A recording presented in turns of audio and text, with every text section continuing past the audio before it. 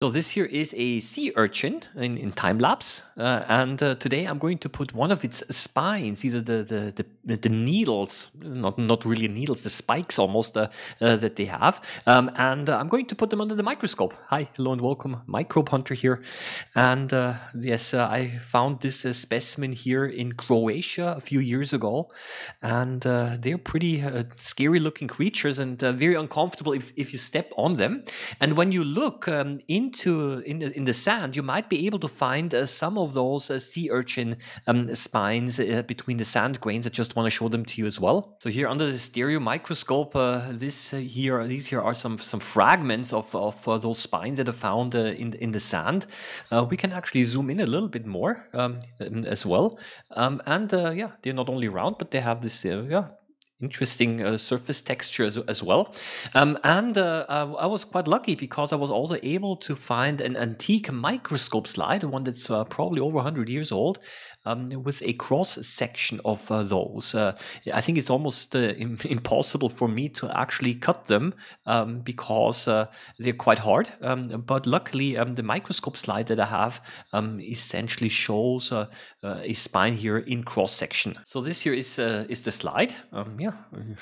Difficult to read handwriting, but this little thing that you see in the center here, that is the cross section of the spine. Let's put it under the microscope. It looks quite nice. Well, and this here is the cross section of the spine. I think it does look quite pretty, and it is made of calcium carbonate. And of course also other minerals. And this is how it looks like. And I'm quite happy that the quality of the specimen is so extremely high because the slide, as I already mentioned, is quite old. Let's go up with the magnification a little bit. Yeah, when we look at the cross section here in more detail, we can see that there seem to be some gaps and holes in the spine. And I do assume that these are also the places where the spine is fed nutrients, because after all, these spines are able to grow as well. So they are living structures. And those little gaps and holes that you see in here, I mean, and that is my hypothesis here, probably were filled with cells that essentially started to deposit the calcium carbonate that the spine is made of. I also found quite a nice example of a sea urchin skeleton here without spines. So occasionally you are able to find them also. This is a specimen that we found when we did a marine biological excursion a couple of months ago. Yeah, obviously, all of those spines that were on the surface, they've broken off, and then with erosion, then of course they fragment into smaller pieces, and then they become part of the sand in the ocean. Okay, so yeah, and let's go up yet further a little bit with the magnification, and it kind of illustrates here that.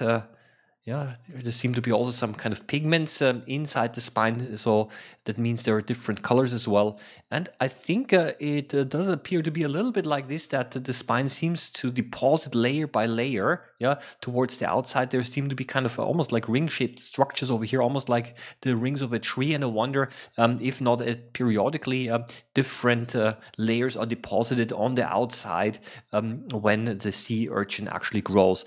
I'm guessing right now, but it's very common in biology that structures essentially starts to grow from the outside, and new material is deposited then on the outside.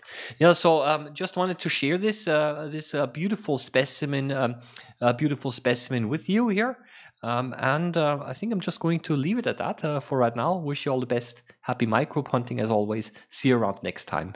Bye bye.